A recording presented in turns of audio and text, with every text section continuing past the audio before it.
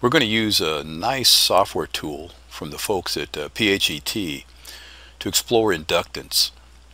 And what I have here is two circuits. The circuit on the left is just a pure resistive circuit. It's got a battery, a resistance, and a switch, and that's it. The battery is 2 volts. The resistance is 1 ohm. And so we would expect a current to flow of 2 volts divided by 1 ohm, or 2 amps. So let's close the contact, and we see the current flowing in the circuit here. Each of these little balls represents about a coulomb of charge, and so each one of those little balls is passing past, or that's actually 2 of them passing past a point in the circuit every second, which represents 2 amps. And let's measure that and make sure we're right. I'm going to take this little non-contact ammeter, and sure enough we have 2 amps. The circuit on the right is identical to the circuit on the left, except it contains a component called an inductor.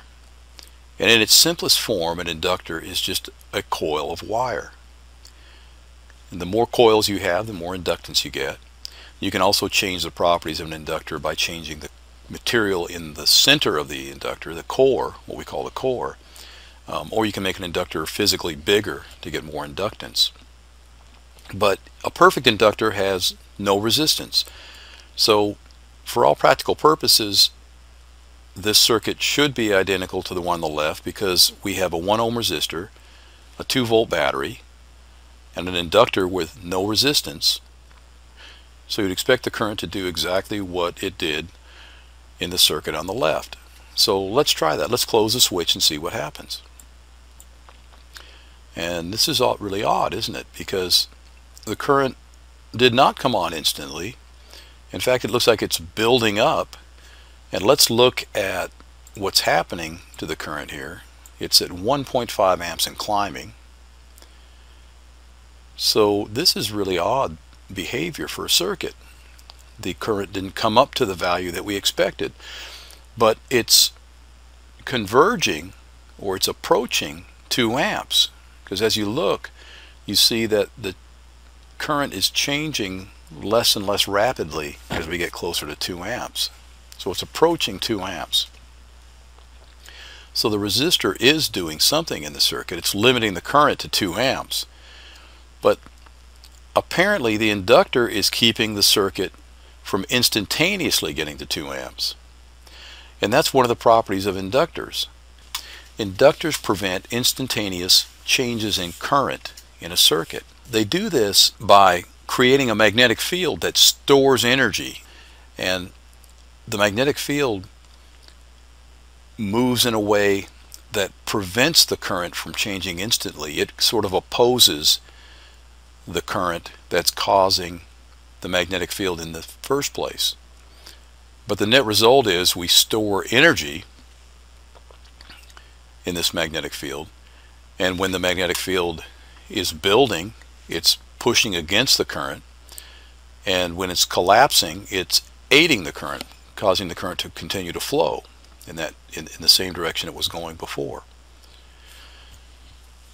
So one thing I want you to look at is, I'm going to stop this current and we're going to look at it again, and we know it got to 2 amps there. But notice, what does this remind you of as this current increases? And in my mind, it reminds me of a train.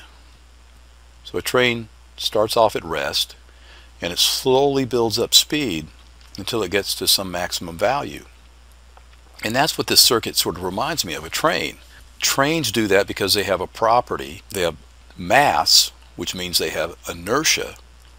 And so it takes a while for a train to get up to speed.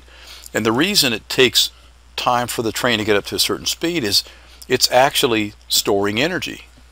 Trains store what we refer to as kinetic energy.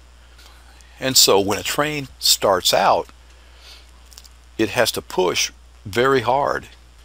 So from physics, you should know that there are 2 types of energy: potential energy and kinetic energy. Inductors store kinetic energy, or we can look at them as storing kinetic energy. They're storing energy due to motion, in this case motion of electrons. Capacitors store potential energy. They store energy in the form of an electric field, energy due to position. So in the case of a capacitor, we push electrons onto one plate and we pull electrons from the other plate. There's a force between the plates, and the charge on the plates exerts a force. In the case of an inductor, it's storing kinetic energy, and the property of kinetic energy is that it's energy due to motion. So we can look at these two devices that way, one potential and one kinetic. Because inductors have this property of preventing instantaneous changes in current, then that means we can do some interesting things with inductors. For one thing, let's see what happens when we try to stop this current from flowing. So we already know that we have 2 amps of current flowing. The resistance is limiting the current to 2 amps. The inductor, remember, doesn't have any resistance, so it's not contributing to the resistance of the circuit. It's just the resistor that's contributing to the resistance. So we have 2 volts divided by 1 ohm is 2 amps. Now we're going to monitor the voltage here across the resistor. And we're going to do something interesting. We're going to change the resistance. The simulator allows us to change this resistance. Right now it's 1 ohm, and we're going to change it to 10 ohms. So I'm going to go over here and change this to 10, and before I actually change it, commit that resistance, let's think about what this means might happen. If the current is going to continue to be 2 amps after we change this resistance, that means we will have 2 amps through that resistance for a short period of time. Now let's look and see if that actually happens. Look at the voltmeter when I commit this change in resistance. And if you noticed, it started out around 20 volts. It was so quick it came down to 17 pretty fast. But look what happened. The voltage started out at a high voltage around 20 volts, came down rapidly to 2 volts, and now our current is 0.2 amps, which is what we would expect if we had a 10 ohm resistor and a 2 volt battery. 10 volts divided by 10 ohms is 0.2.